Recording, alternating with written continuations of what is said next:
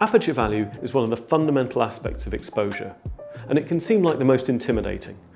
The easiest way to think about it is as the name of the size of hole through which your camera sees the world. A bigger hole lets in more light, a smaller hole lets in less. But its naming system can be confusing. For a start, a smaller number represents a larger hole. And also, the relationship between the numbers relates to the square root of 2. And I don't know about you, but I can't spontaneously think in terms of root 2, so I've just had to memorize them. The key thing to learn is that changing your aperture by a whole stop doubles or halves the amount of light that your camera sees, in exactly the same way that doubling or halving your shutter speed does. With time, you'll learn that f2 is twice as bright as f2.8, and f4 is half as bright.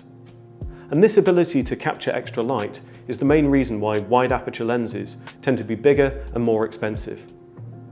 As well as letting in more light to give you better image quality in low light conditions, a wider aperture also gives you shallower depth of field and blurrier backgrounds.